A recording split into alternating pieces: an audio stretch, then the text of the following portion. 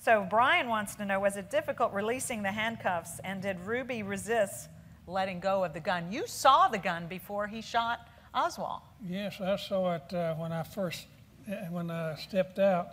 The camera lights come on and it momentarily blinded me, but I was looking down, and he had that gun in his hand and holding it by his side, and that is when I made my first move, because I realized then that he was about to shoot Oswald, and I tried to jerk him behind me, but since he was right close to me, I couldn't move him much. If he'd have been at arm's length, I could have jerked him plumb off his feet, but he's right close to me.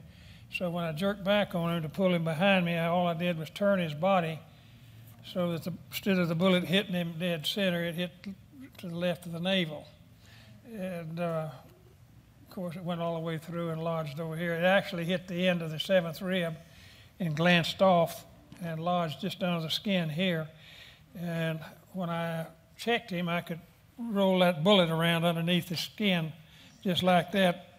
And so when I got him to Parkland Hospital, I went into the operating room with him, and I told the doctors, I said, before you do anything else, I want that bullet out of him. And so he pinched it up and hit it with a scalpel. It popped out into a tray that a nurse was holding.